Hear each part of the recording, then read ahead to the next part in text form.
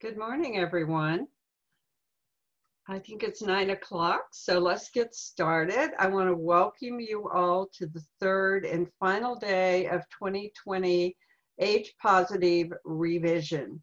For those who have been with us the last couple of days, welcome back. And for those of you who are just joining us today, we're really glad to have you. My name is Linda Redford. I'm the director of the Link for Care Resource Project at the University of Kansas Medical Center, and also a research associate professor in the Department of Family Medicine there. I'm also a member of this year's Age Positive Planning Committee. So we're very pleased to see all of you on board here today. It's my pleasure to moderate and to present at this workshop called Resources to Help Navigate Through the Pandemic.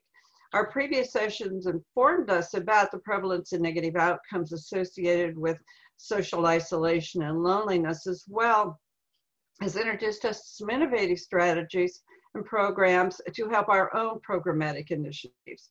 This workshop will introduce you to a number of resources that we hope will be helpful to both you and your constituents.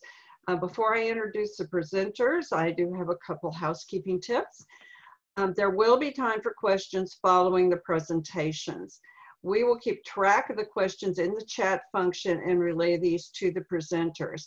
I would note that it will be very helpful if you will indicate the speaker your question is directed to. So for example, you could say, Tom, how can I get an inexpensive computer? The questions will be done after all three presentations. Please also use the chat for adding in any additional comments you have. During the session, it's important that we share and learn from each other during this presentation and this session. This presentation will be recorded. The recording, PowerPoint, and the chat conversations will be made available within about 2 weeks following this conference. It's my pleasure now to introduce the speakers for this workshop. We have Tom Esselman, the Executive Director of PCs for People Kansas City, which was formerly Connecting for Good. We also have Dr. James Stowe, who's the Director of Aging and Adult Services for the Mid-America Regional Council. And the third speaker will be me. So Tom, I'm going to turn it over to you. Thank you, Linda. Hello, everybody. Happy to be here today. Celebrating a great Chiefs victory for those of you who are Chiefs fans, and hoping that you all can get a lot of useful tips and information out of what we're about to present. As Linda said, I'm the Executive Director of PCs for People in Kansas City. For the last 8 years, we've been known as Connecting for Good, and we joined PCs for People, which is a more nationally based nonprofit. You'll learn more about that in the course of the 10 minutes or so that I'm going to speak with you. And the topic for me today has to do with the term that I've been living in for the last 4.5 years. It's called digital inclusion. You may have heard of the term the digital divide. And we're going to go through how that's affecting seniors and older adults during this pandemic. This next slide shows, it's a topic right now that has gotten more attention than it has in the past 8 or 10 years, particularly for older adults. This particular quote, I really like this because it kind of sums up where we're at right now. If you go back one slide real quick, I just want to focus on that quote. Crises do not create inequity and fault lines in society, they expose them. And I think what we've seen ever since the coronavirus has hit is that this phenomenon of people who are living without access to home technology and the skills to use it, it's always been around, but it's never gotten that much attention from most of us who take for granted that we've got access to affordable internet and computers and computer skills. But this pandemic has really put a spotlight, particularly for older adults, on the effects of the digital divide. You can go to the next slide now. And this quote really got my attention out of the UK because there's research studies which are starting to emerge even within the 4 to 6 months that we've been going through this crisis that really put a premium on trying to solve this digital divide issue because of the way it's accentuated the vulnerability of older adults when it comes to loneliness and social isolation. So if you go to the next slide, I decided that for my comments, I want to get a little bit personal with you guys. This is my mom and dad from a couple of years ago when we were visiting my brother and his wife in Washington, D.C. At the time, they were in their mid-80s. Right now, my mom, who's on the right, is 88, and my dad passed away a little over a year and a half ago. The reason I bring that up is because my mom, who spent her life with my dad, they were married for 67 years before he passed. You know, she's had trouble making decisions without him around, and she's still living by herself in the same house that I grew up in with them. And it got so bad about 3 months ago. She was telling me that she didn't even want to turn on her air conditioner because she was worried that if it broke, she wouldn't be allowed to have a repairman come into the house. She, at one point, didn't even want to turn on her oven because of that fear. Now, since then, fortunately, I have brothers and sisters that have talked to her. She hasn't allowed any one of us to physically come into the house to visit her. But she's gotten better and she's gotten less fearful. But I just wanted to point that out because I'm sure so many of you have your own personal experiences about how this pandemic has accentuated the fears of older adults. And if they're without, you know, computers and the skills to use them, it even accentuates their isolation. So if you go to the next slide, the question kind of raises itself about, you know, how can we help elderly family members? That's just kind of a focused question, but just keeping them in touch is kind of one of the biggest things that I know that any of us, whether it's in our jobs or in our personal lives, we grapple with all the time. So one example I want to give you of something that happened in Kansas City, if you go to the next slide, is this idea of finding affordable devices to make sure that the senior, older adults in your lives at least have a device that is not going to cost them a lot of money. And starting in March, PCs for People, at that time it was still known as Connecting for Good, we were overwhelmed with demand, both from families with students because of the effect on schools going to remote learning, but it was just as pronounced among senior living facilities and agencies that work with a lot of homebound seniors. So fortunately, we had a great opportunity. If you go to the next slide, a local foundation, which was actually brought to my attention by Kathy Boyer-Schelzel with Kansas City Communities for All Ages here at Mark. And it's the Gould Charitable Foundation. And they spent time with me. They understood what PCs for People does to help provide affordable devices to people. And they provided a grant that enabled us to get 50 computers each to Shepherd Center Central, Jewish Family Services, and the Palestine Senior Citizen Activity Center. So within about 6 weeks, we distributed and provided IT support for 150 homebound seniors through these 3 agencies. And the cost was totally taken care of by this grant from this wonderful, wonderful foundation. So how is it that we can provide those affordable devices? If you go to the next slide, here is a picture of me along with Meiji Benson, one of our warehouse workers. And what PCs for People does is we got ourselves certified in the safe destruction of data, which is on most computers. And that enabled us to go to businesses and local governments and organizations large and small who have what we call retiring IT assets that are no longer being used by those businesses or organizations. And rather than throw them away, which hurts the environment, or rather than negotiating with a for-profit recycler we're able to present an option where for no fee, we collect those old computers and electronics. We recycle what we can't use, but we refurbish. We wipe the data and we add new hard drives, and we get them ready so that they can then be redistributed to the community that needs them. So if you go to the next slide, you can understand that in addition to providing devices, it's really important, we've learned through the years, and what Connecting for Good really made its name off of was the idea that if you have access to affordable internet and a device, it's not going to do you any good unless you have a way to learn how to use those computers.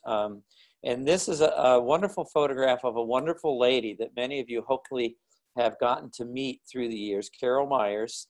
She started working for Connecting for Good years ago as a volunteer, and 5 years ago we put her on staff, and she manages our computer center over at the old Linwood Presbyterian Church.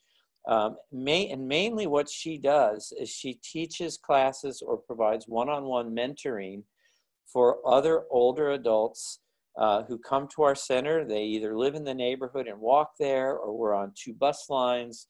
We're right off of 71 Highway at Linwood Boulevard. So it's a very accessible place for older adults that live within the city to get there. And she provides training on everything from the basics of a computer all the way up to more advanced technical skills. And you can see that's her little dog, Ramey, who is kind of our therapy dog. And just having this woman who, by the way, happens to be 83 years old. She just had her birthday. And she just runs circles around all of us. And she's also someone who was celebrated as one of the 70 over 70 by Shepherd Center Central, which is a great initiative they started a few years ago.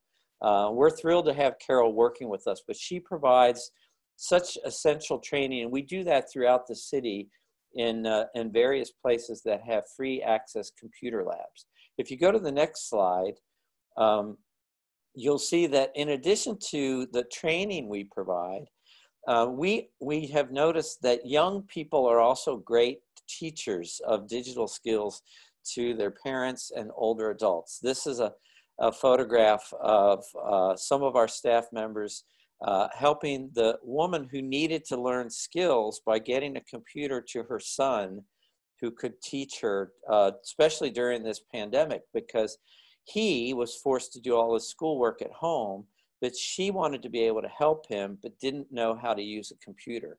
So she was able to get with us and work with both her son and our staff to help her feel more comfortable. If you go to the next slide, I just wanted to point out that what we do here is not unique to Kansas City. In fact, there is an organization that's probably gotten more attention and more deserved acclaim for its work with seniors and helping them how to learn technology skills than pretty much anyone in the country. And that's called the Older Adults Technology Service, OATS. And in particular, they refer to their program as Senior Planet. And this was a recent article about some work that Senior Planet does. And I think we have in the next slide a little bit more information that I think you guys should take to heart about understanding and learning more about what Senior Planet is. This is their website, seniorplanet.org, and they provide a tremendous amount of online resources that can help any of you who are working with older adults when it comes to ways that you can help them not only get access to technology, but more importantly, online curriculum and training tips for teaching older adults how to make the most out of technology resources. If you go to the next slide, I again refer back to a lot of learning I get from work that's happening over in the UK.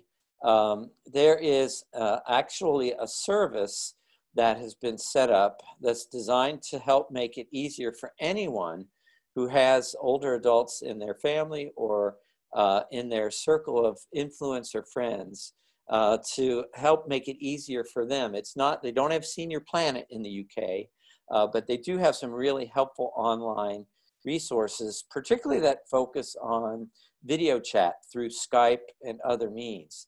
And I think if you go to the next slide, it put some more information about it. They've created a program called Digital Buddy. And I'm not going to show you this video, but if you get a chance to Google a Digital Buddy or Age UK and Digital Buddy, you'll see this is a wonderful program for helping to teach anyone who wants to volunteer to help a homebound senior or an older adult who has access to a computer and internet, but needs help walking them through the skills required to use a computer. So I wanted to make sure you had access to that as a resource. Next slide, please. I just wanted to share with you to reinforce what I was saying about the importance of video chats.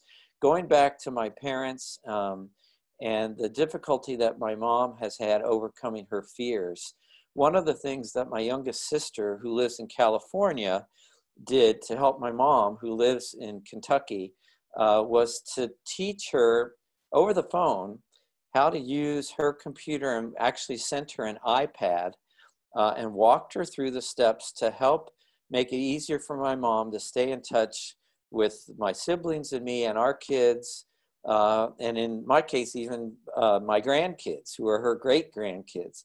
And it did wonders to help make her feel more comfortable just about living her life.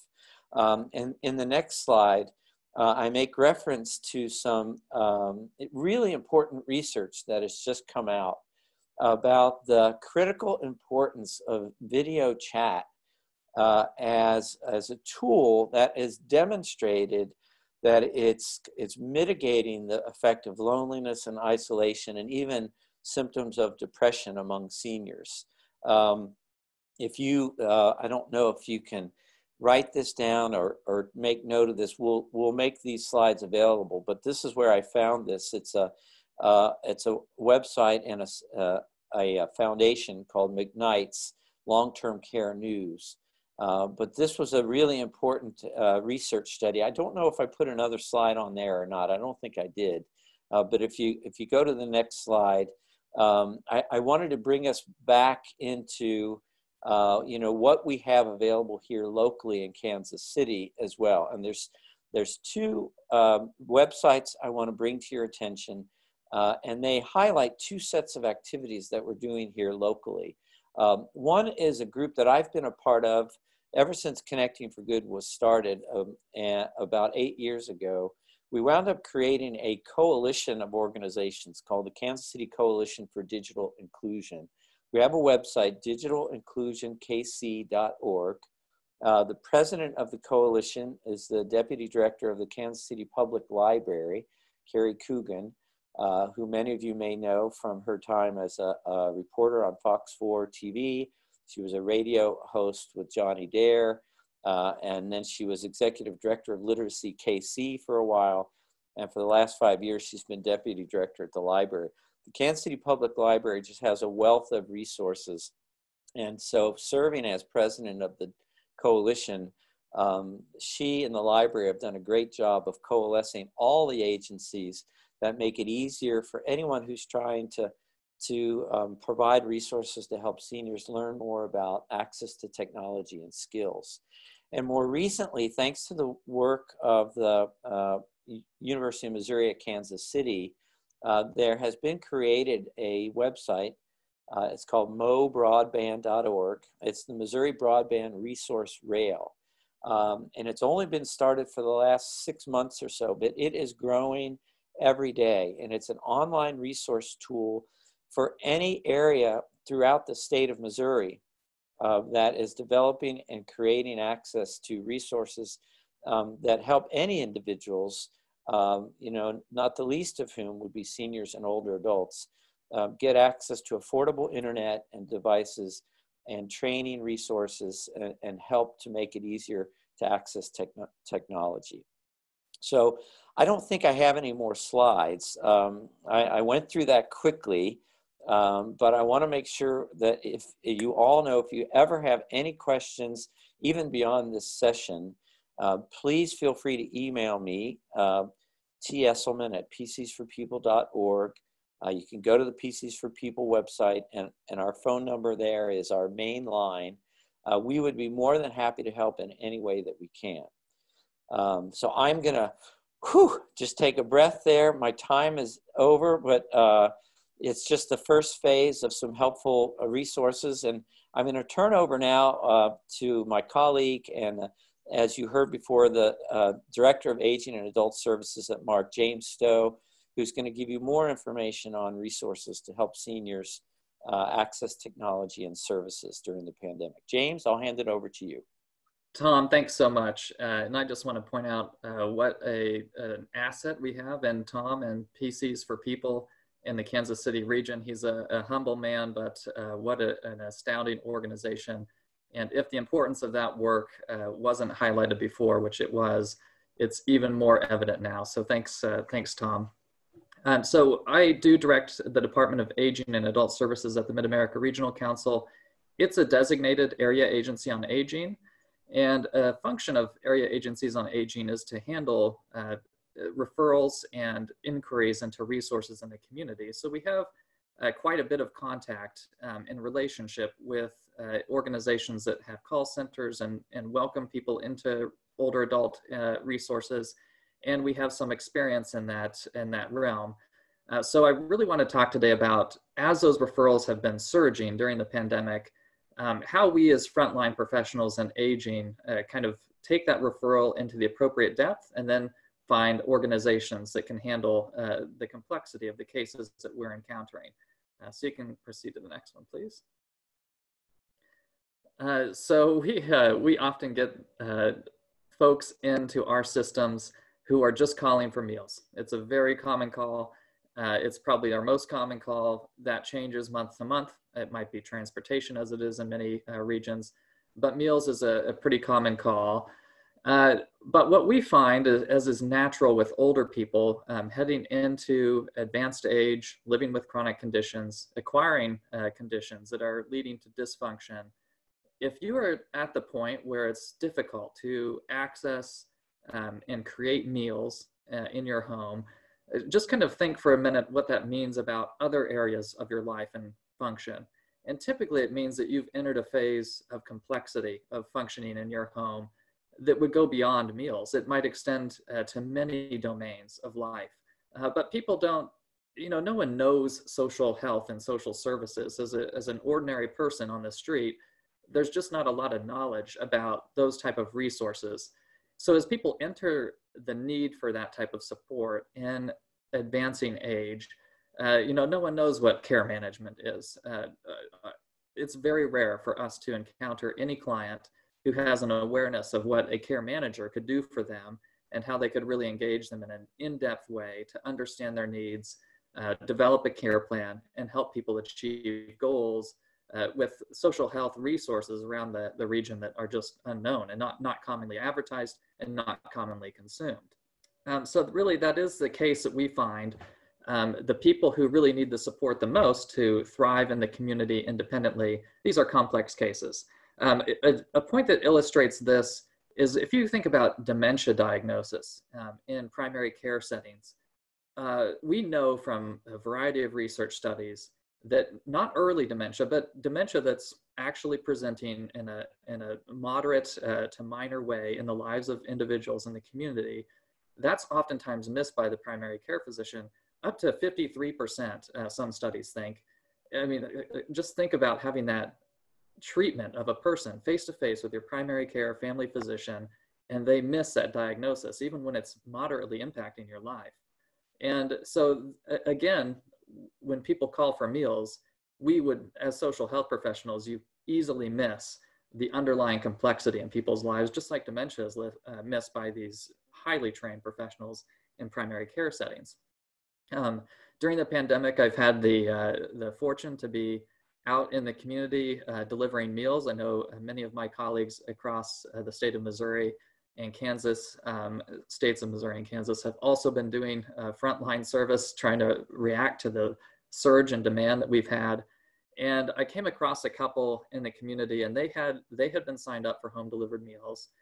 through their adult child, and they kind of identified that as a need. But as I got talking with this couple from a safe distance and with masks on, it became evident that they had a depth of need in their lives where a care manager could come in and really connect them to falls prevention, transportation resources, some socialization activities and caregiver support activities that in my estimation, would have made a profound difference in their situation.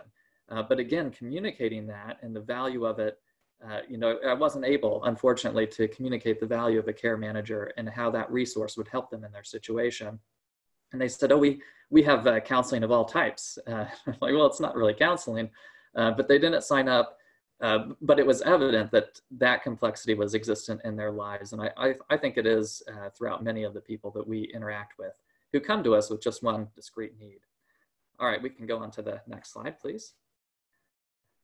So as you're working with folks and either taking in referrals from the community or making them out to other organizations, I just wanted to highlight some of the things that we have observed as hallmarks of complexity in cases that will give you some hint, some red flags that these folks need kind of wraparound, face-to-face type of intervention. And the first, of course, is easy, and we probably all are aware. Are you starting to add up complexities, either social or medical, then that person probably needs a little bit more in-depth referral to a more robust agency with wraparound services available. Also, if you get a call for meals and it's just someone from their neighborhood in the street, and the professionals are not making that request of your organization, then there probably is some complexity in that individual's life. Because of that factor that I mentioned earlier, no one knows about social resources in depth or social health interventions that might help them. So they hear about Meals on Wheels, they pick up the phone and they make that one call. But oftentimes you'll have a professional who has fully assessed the need. They're trying to get one distinct service initiated and they're calling for that specific reason. But let's not overplay how aware professionals are of social health and social needs. They don't always have the full picture. So you do have to exercise some caution. So Gestalt, this is a funny thing. So as frontline professionals with aging, we kind of get an intuition, a whole picture of the person that we're serving.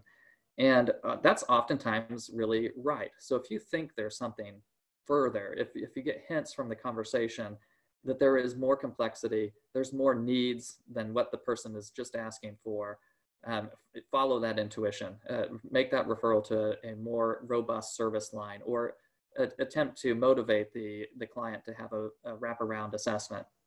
And in the driving field, I used to do driving research and safety for older adults. It was found that, these very robust validated instruments to measure driving function, they actually weren't as reliable as a clinician's gestalt about that person and their inability to drive. So the clinician and just their face-to-face interaction was able to predict driving impairment better in many cases than some of these instruments that were relied upon to measure that. Also, I hope that most people know this fact or have observed it. The face-to-face or video-to-video encounter with folks is just a good teeing off point for observing complexities in lives that we wouldn't otherwise know or see. And this reminds me of a case that we processed at Mark, where an individual was referred into our systems for some pretty distinct problems. And we had a really skilled care manager go to speak with the gentleman in his home, do a face-to-face assessment. And I admire the care manager's professionalism and an ability to look at the details and look at the depth of the case. And she noticed that while going over some paperwork, this individual was squinting, at the papers. And she inquired further and probed a little bit further with this gentleman and found out that he had an uncorrected vision impairment and had been living with that for 40 years in the community.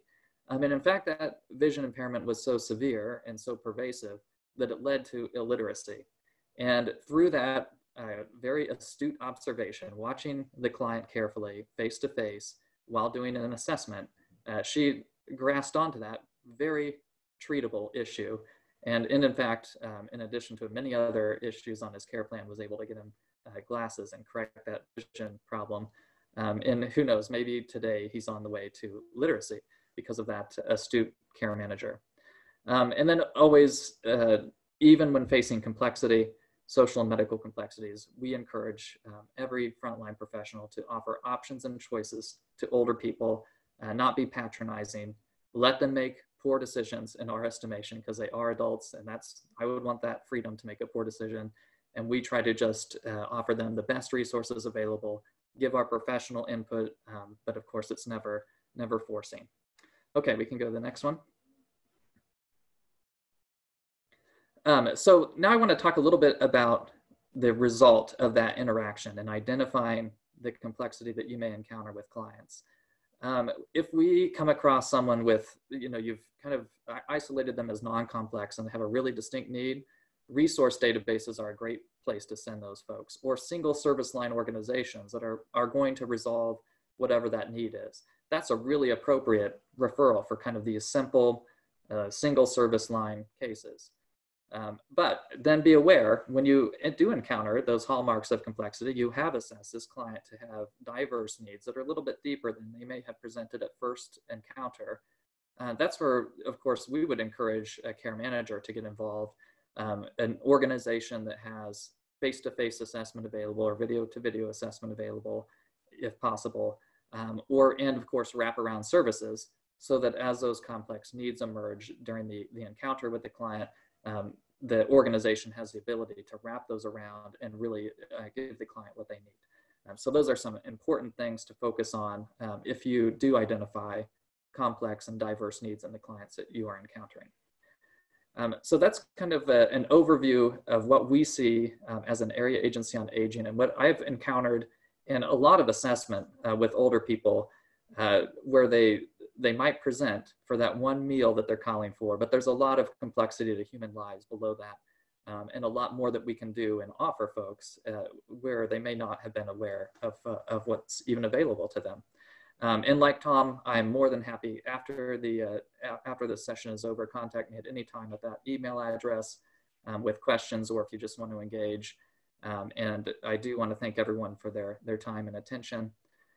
Next, we are going to turn to Dr. Linda Redford. So Dr. Linda Redford is at the Landon Center on Aging, an extreme force in the aging community in Kansas City. And it's with extreme pleasure that I want to welcome Dr. Redford.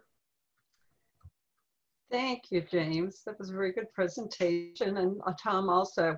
I just wanted to add on the sidelight that there are some bright spots in this COVID situation and technology being available, in that I'm using video chat a lot now, more than I want to as far as my work life goes, but also connecting with about 15 of my cousins who are spread out across the country. And we've always sort of made these assumptions that, well, one of these days we'll see, and we'll be traveling through that part of the country or something and see them. And now I think we're all recognizing, well, we don't know when this may occur, and maybe we better get in touch with each other. And so we're all visiting with each other now on Zoom chats. And some of us haven't really connected previously for years to be together. So it does have a few bright sides.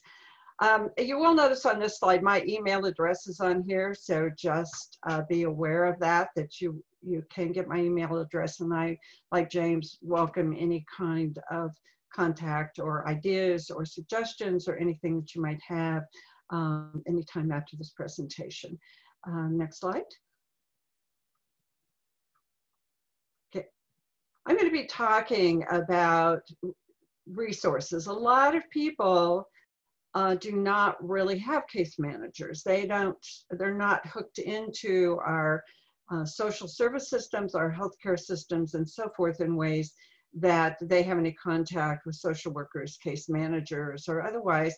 And many are pretty self-sufficient. So this presentation is on the way that people can find resources on their own and get assistance if they need it. when you're going out to find resources, you're going to find that there are a lot of things out there, a lot of resource directories, a lot of information sections that you could turn to that will tell you about what are available in your community.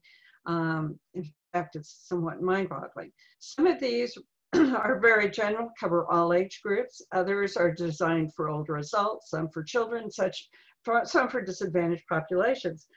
Excuse me.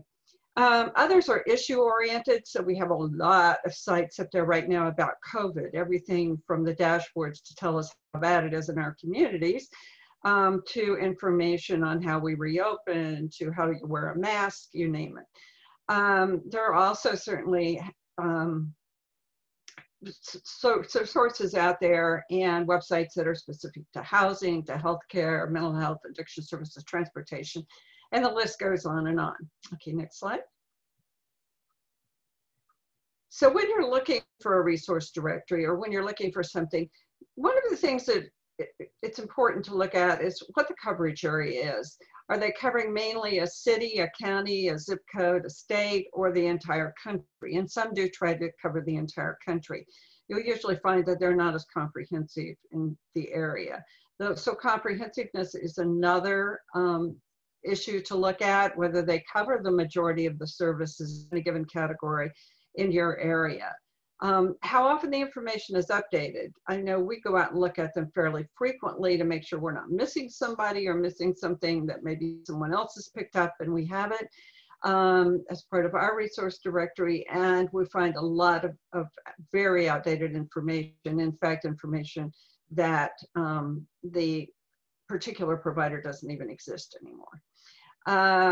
How are the listings compiled and displayed? This also tells you a lot about how some of the financing is for these or how they make decisions. But if they have a lot of very fancy listings with pictures and lots of things up front, those are probably providers that have actually paid to be on that site. And it's more of an advertising feature. Search capabilities, the number of search categories that are available and how easily you can narrow your search down. I remember when my parents were both ill many years ago, finding services was a nightmare because literally you had to go down the phone book or whatever resource directories were available in print at that time and then call all of them to narrow down your search. Whereas now we have the ability to narrow searches very quickly through search functions. And then also, of course, the accuracy of those searches. Another real issue that I found that is sort of a bugaboo for me is, are you required to disclose your identity? On some of the sites that are basically marketing sites, before you really get much information on anything, you are required to put in your name, your phone number, your email address, and so forth, and then you will be hearing from them forever. So I know some of you have had that experience. Next slide. Okay, just to give you an idea of some of the resources that are out there and very relevant to our area, on the MARC website, you will see a site called preparemetrokc.org. Probably the easiest way to find this is to actually Google it. It's a little bit difficult to find on the MARC's website, but it's there. And this gives some of the vision of the pages that are on there, but it tells you about preventing the spread. You can get help and give help, and then the public health resources, which is a listing of all the health departments in our multi-county region. The other aspects of it are weekly updates, weekly news, and on the other side are the resources that are available. And you have the Mid-America Regional Council's Department of Aging and Adult Services, James who just spoke, our Link for Care Project, the Johnson County Area Agency on Aging, which are all resources for people in our area. So you can easily click to those from the site. Next slide. And this is one, it's a YouTube channel for Prepare Metro KC, and here you can see videos on how to wear a mask properly, which a lot of people need to know. Also on all sorts of other aspects of COVID. So we have videos, playlists, different channels you can go to, a lot of information out on this. And regrettably, we don't have time to go through all these today, but there's a lot of information out there. Okay, next slide. And this is another resource that's out on the Prepare Metro KC, which is a safe return, which talks about everything from safely riding public transportation to reopening businesses and so forth. So it's a very, very good guide to have. Next slide. And this is one that's very specific to reopening plans for the region. And this is in relation to our schools and so forth, and who is reopening, when they're reopening, and what's required in order to participate in activities in those programs. Next slide. Okay. This is one of the resource hubs that's available for the Kansas City region through MARC. And this is one I was telling you about that gives you information about the current status of COVID in the area. And this is updated pretty much daily.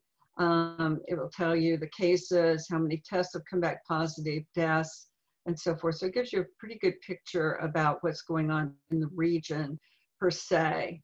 Next slide. And then there is a Johnson County resource that also is very specific to Johnson County. And you also have the dashboard on that site that's specific to Johnson County Regional Hospital data, and a lot more information too about COVID. So lots of resources out there to keep you updated on what's going on in your particular communities, but also the general resources for helping us all keep safe during this time. Next. Okay. These are two, and I spoke of resource directories. These are a couple of the resource directories that are available. A lot of you are very familiar with United Way 211 called My Resource Directory. This directory allows you to enter either a zip code or to choose a county. And then you can choose what particular categories of services you are looking for. And when you click on those, it will give you the ones that initially are the closest to that county. The nice thing about 211 is they also actually provide a live person who can talk to you. So you can actually call the 211 number and get assistance from a resource person on the other end of the line, who can walk you through things or help you find things that you might not be able to find on the site. 211 services are pretty much restricted to the free or reduced cost services and not-for-profits. So you won't find much on there about housing, for example, 55 plus housing or assisted living or any of those things where there are very few not-for-profits. On the other side of the page here is My Resource Connection. That's out of Johnson County. It's on the Johnson County government website. Pretty much the information on this is the same as 211 because a lot of the information is downloaded from 211. So just be aware of that. You can go to 211, and 211 is a little bit easier to navigate. But this is out there, and it also does have additional information put out by the county specific to services and resources and activities, events going on in the county. Okay, next. Okay, and this is a site I like to promote because it's the Link for Care site that we run to KU Med Center. This site has actually been funded by a number of different federal grants and local grants, and we have it as open to the public. We do not have a call center, although people do call us who want assistance with things, and we will provide that, but we don't advertise that as a service since our staff is pretty much dedicated to trying to keep this updated, add new providers, take off ones that have disappeared, and so forth. I'm going to briefly at least walk you through this a little bit so you understand it. First of all, if you hit the A to Z listing, you'll see that this lists basically all the categories that you can search on at this point in time. We actually have more. We have several other categories that are about to come online. We're waiting to make sure we have enough information on all of them to make it really helpful to you all. But this gives you an idea of what's currently out there. Okay, next. Okay, and then just to give you an example of how the site is set up, this is, let's go to food and personal goods. If we go to food pantries, you have both a basic search and an advanced search option. The basic search allows you to search by county or city, and also we have added COVID service status to all of the services that we have listed. So you can find out who is closed until further notice, so that you know you don't want to go to those food pantries right now because they're not operating. You can go to the ones that you know have open with limited, with service or hours that are limited, and most of them are in this category because the vast majority have somehow changed their practices. They're not open for everyone to just come into the food pantry anymore. Carmelia, could you just click on one of those for a second? Yeah. And once you click on a particular service, you can then see much more information about the details. So exactly what their current status is in terms of COVID, what you have to do when they're open. You can see, you can also go to their website. You can look at their service hours, who they serve, types of foods they serve, eligibility requirements, what kind of documents are required, and so forth. So a lot more information at that level. On the advanced search, we won't go to that right now, but when you hit the advanced search, you're able to also search on a number of those things. So if you want one that has gluten-free food, for example, you'd be able to search just on that under advanced search. Okay, let's go to the next thing. Okay, a couple others that I wanted to go over on healthcare services. I'm going to show you home health care. These are home health care agencies. These are the kinds of things that we have under home health. These are the kind of search functions that we have. Again, you can always search by county. You can search by, again, service status based on COVID, and most all of the home health agencies are open. Can you go back just a second on that? Come on. Sorry, I should have. Okay. You can also look at the types of care they provided. So if you're looking for private duty or skilled nursing and therapy services, you can find out who provides any of those, or do they also provide in-home non-medical services, which is also another category. And also we have specialty care. This isn't often as relevant for the public, but sometimes it is if there's behavioral issues. So will they even take people that have behavior management issues? Or it's particularly, this is a field that care managers use a lot, because we have who will take ventilator care, who does complex wound care, things like that. So those are things that care managers for people coming out of the hospital and so forth could be very concerned about. At any time you want to see everyone on the listing without doing any filters, just don't click any of the filters, just hit the search category and you'll see every single provider that we have listed. So you can see there are a lot under just home health medical within our, and we cover about 21 counties. We definitely have a lot of information, most of the information for the 9-county region, but are every day adding in more for some of our surrounding counties. Okay, next. The other area I wanted to go to was in-home services, and then I want to talk a little bit about what's the difference between home health care and in-home services. Yeah, just go back all the way back. Okay, now in-home services. Because there's a lot of confusion sometimes between the in-home non-medical care and home health care. And it's even more confusing because some of these non-medical care agencies call themselves home health agencies. And the basic difference, just go to the next slide. If we're talking about home health agencies, can you hit on, yeah, the next slide? Sorry, yeah, let's get out. The home health care is generally what we call a skilled nursing service, and they have skilled nurses, they have occupational physical therapy, speech, lots of different therapy services. They are, for the most part, many of them Medicare covered, so that if you're coming out of the hospital and need ongoing care, they will be covered by Medicare and or sometimes by Medicaid. They also do provide some non-medical services that will help with activities of daily living, like bathing, dressing, eating. Generally, these are provided by trained home health aides under the supervision of a skilled nurse. And these services are generally provided in conjunction also with some of the skilled services, although many agencies also provide these for typically self-pay.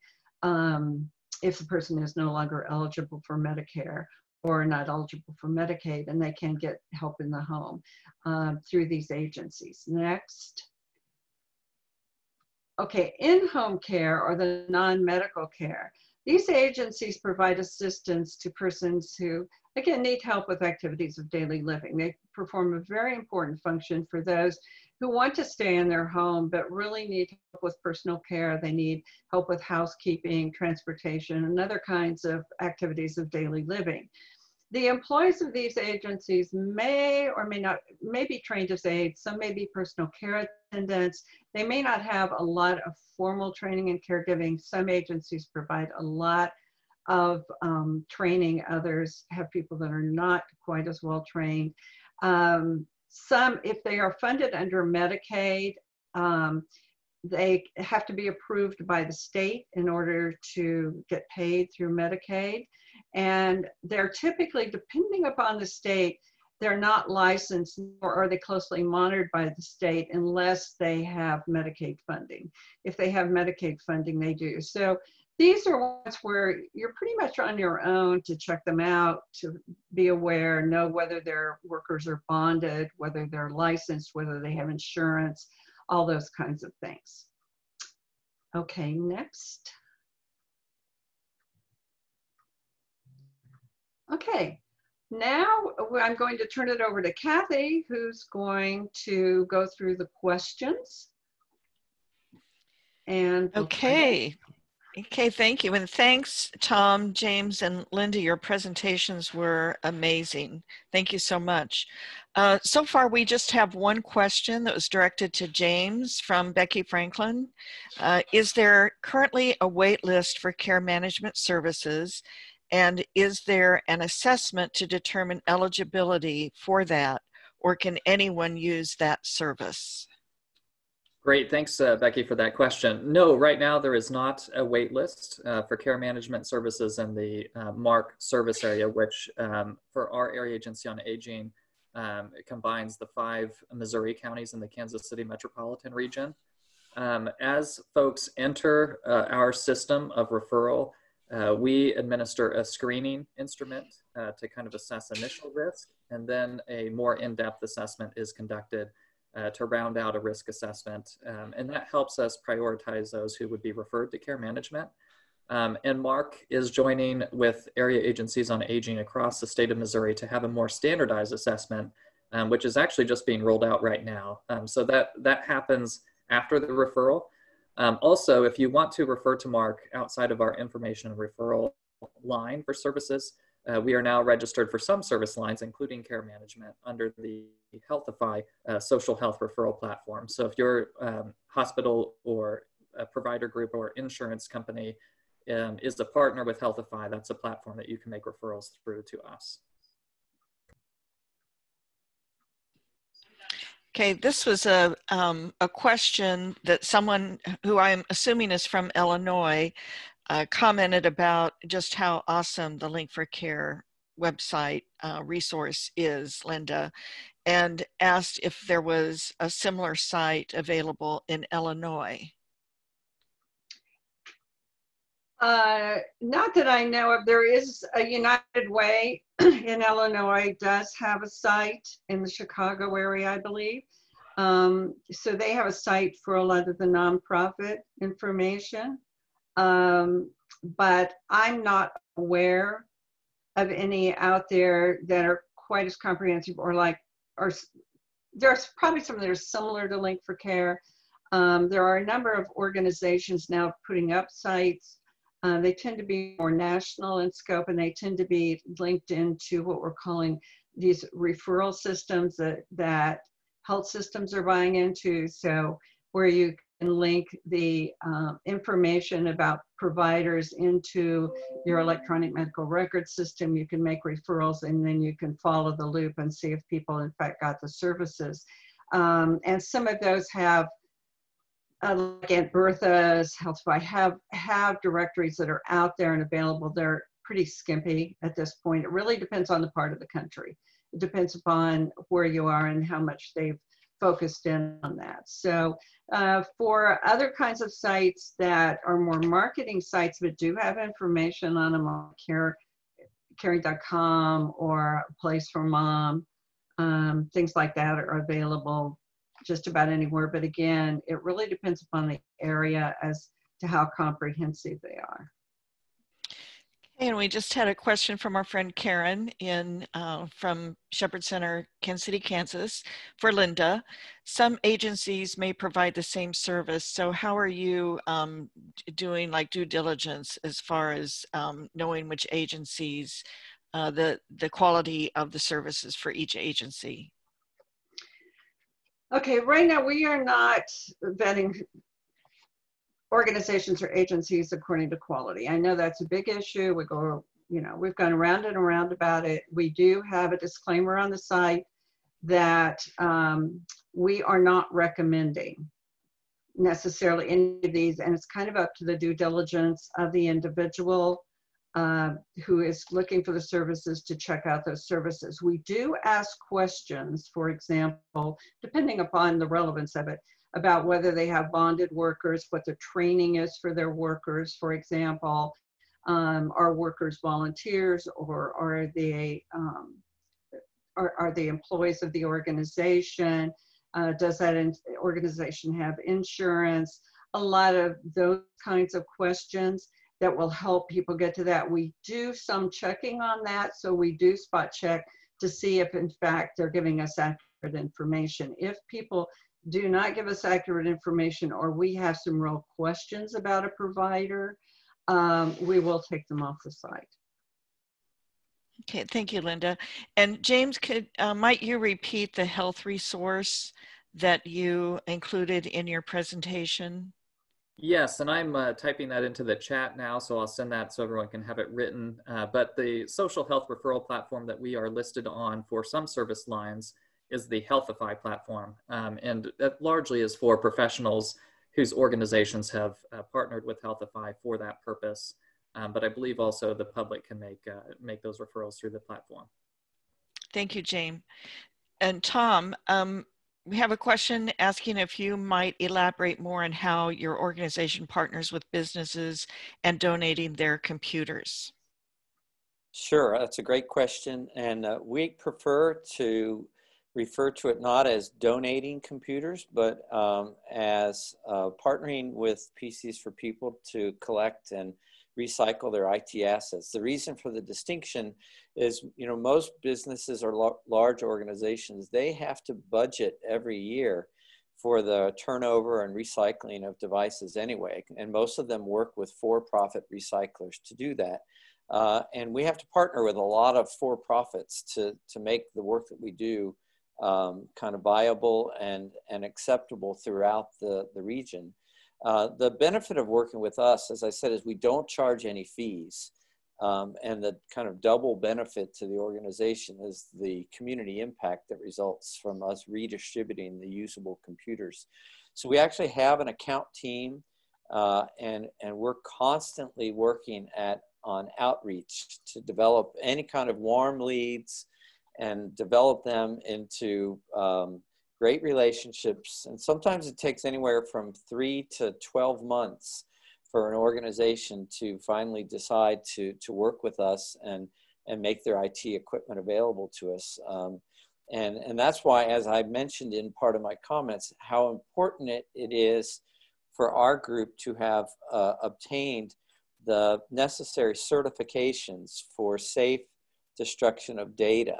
Because the most important thing about computers is, the propensity for cybersecurity breaches to occur. And I didn't mention that, but cybersecurity is the #1 biggest crime in the world in terms of economic impact. So for us to do what we do, we had to invest quite a bit in the audit process to make sure that we're on the same level of certification for data destruction as any for-profit recycling business.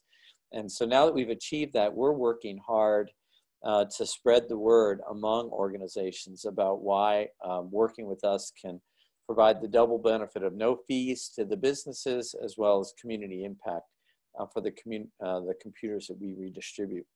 Just a quick mention, and I did have a chance to privately answer the question from the Illinois resident about what we're doing there. But just 3 days ago, the governor of Illinois announced a very large grant from philanthropic funds they have in Illinois to agencies that are making technology and other services more readily available to those who are affected by the pandemic. And PCs for People is one of 7 agencies that received a large grant and access to over 10,000 computers that we're going to be picking up from government agencies throughout Illinois, mainly because the service area that we're starting in is Metro East St. Louis, which is actually one of the lowest income cities in the state of Illinois. But we're leveraging that for the work we're doing with the governor of Missouri and the governor of Kansas, so that we can also get access to the state government storehouses of computers in both Missouri and Kansas as well. As I mentioned, this pandemic has put a spotlight on this issue in ways that we could have never imagined.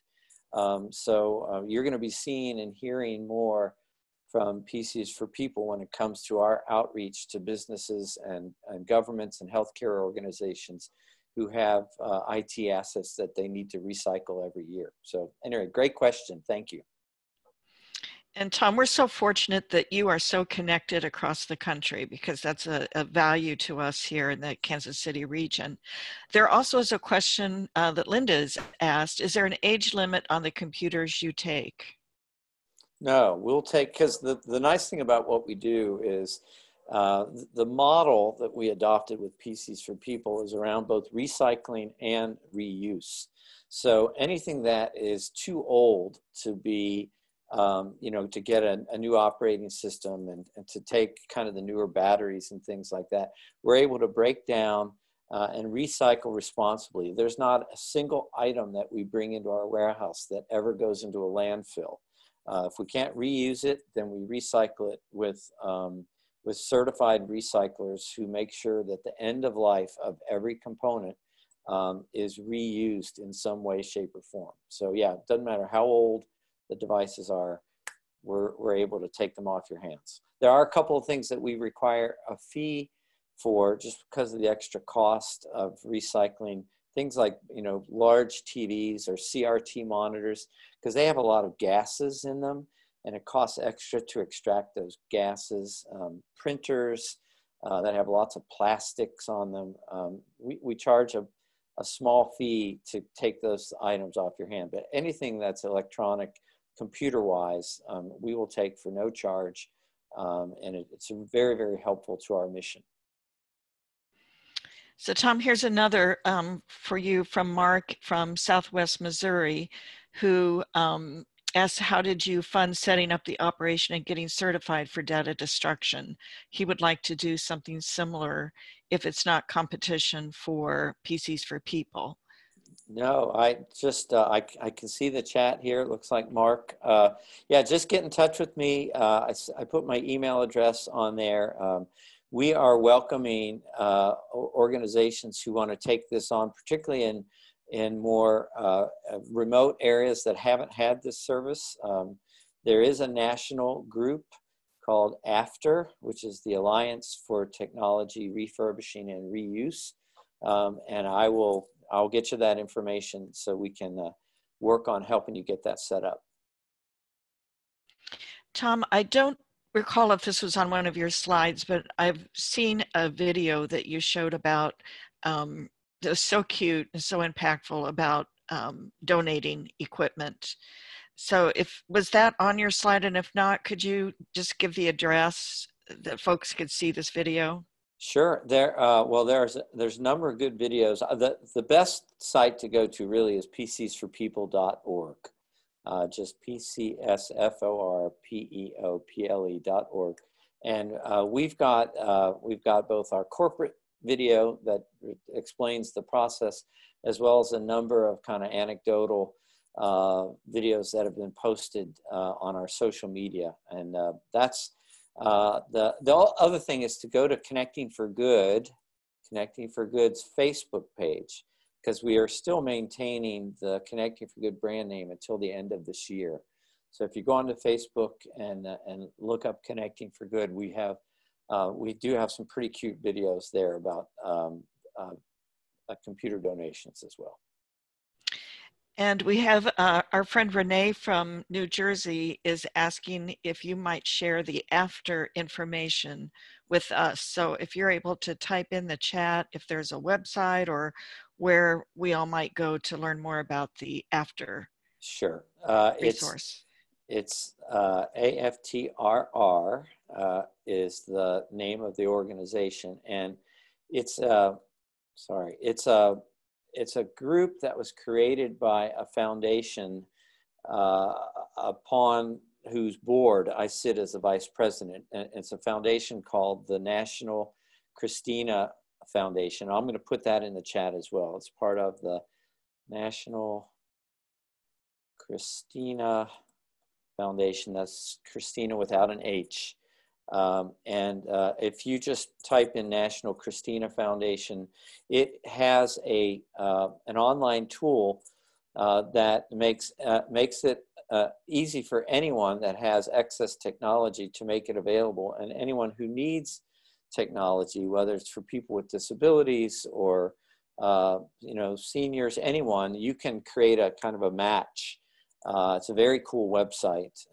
And then AFTER is a group that formed for individuals like the one in Southwest Missouri who want to get involved in actually doing this as their own venture. So a lot of good information there. And Tom, I don't know if you see Kathy's question asking if individuals might donate old computers, or is this just for businesses to donate? No, definitely individuals can donate. We have 2 centers in Kansas City, Missouri. We're open Monday through Friday from 10 to 4 and Saturdays from 9 to 2. So anything that is kind of less than 10 devices, you can bring in on your own to either of our centers. And then if it's 10 devices or more, you can contact us and we can arrange for a pickup. They have to be usable computers for us to do a pickup. But if you've got some things you want to just load in your car, and we have a center over at the Linwood Presbyterian Church, as well as our warehouse, which is in the West Bottoms. And I'll be happy to put both of those addresses on the chat site. Great. So there's, I think, a couple more minutes, maybe 5 more minutes if people want to put in questions. If not, Linda, if I can just take the liberty of asking you and James and Tom when he's done putting in this, if there's one more piece of information that you wished you might have shared, if you thought you had another minute in your presentation. While we wait to see, oh, and Tom, also, are you taking Nooks and tablets? Yep, absolutely. So Linda, is there anything else that you would have put in if you thought you had more time? just in response to the question about differences among organizations, and at any time as a provider, if you find an organization that's on our site that there have been major issues with, we would appreciate you letting us know that, because that's about as far as we will go in terms of trying to vet organizations, because we just cannot do that. But we would appreciate from providers if you've had some definitely bad experiences to let us know about that. Okay, James, any final comments or thoughts from you? Well, I encourage, and I know we have a lot of national participants today, so that's wonderful. But especially for the folks who are in the Kansas City region, really get to know your colleagues and colleague organizations in the aging and individuals with disabilities space. Attend meetings like this, try to collaborate as much as you can, and it will make your referrals much higher quality and much better. So get involved, and those referrals will increase. Tom.